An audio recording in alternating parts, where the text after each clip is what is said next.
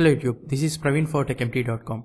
Here in this tutorial, I am going to show you the process of creating Windows 8 ISO file using bootable DVD or disk. All you need to have is a single application and a bootable operating system DVD. You can even use the same steps to create any operating system ISO file, either it may be Windows XP or Vista or Windows 7 or even Windows 8 or 8.1. Just follow the steps that I am going to show you to get it done. So let's get started. First step is to download an application called ImgBurn. You can download it by visiting ImgBurn.com, and the direct link was provided in the show notes below. On the site, select download, then again select provided by ImgBurn. The software is about 3.3 megabytes and do allow it to download.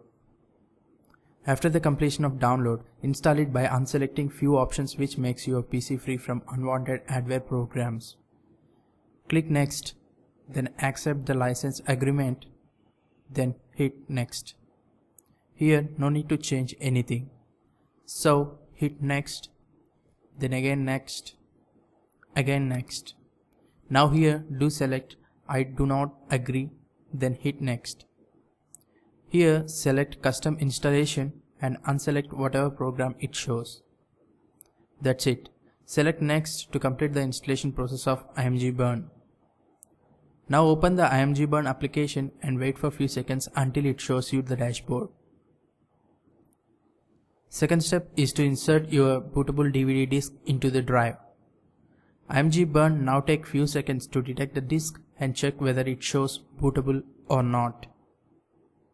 This status will help you to create bootable ISO image, which is important to use it for other applications like running Windows 8 on Virtual Manager, etc. Third step is to select the destination path. Make sure to have more than 4 GB of destination memory.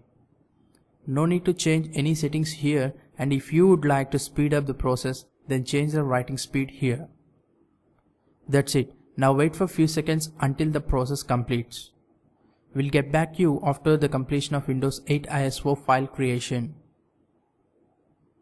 Here is the target Windows 8 ISO file that was created using bootable DVD. That's it. If you face any issues, do comment below. Do share or thumb up this video if it found useful.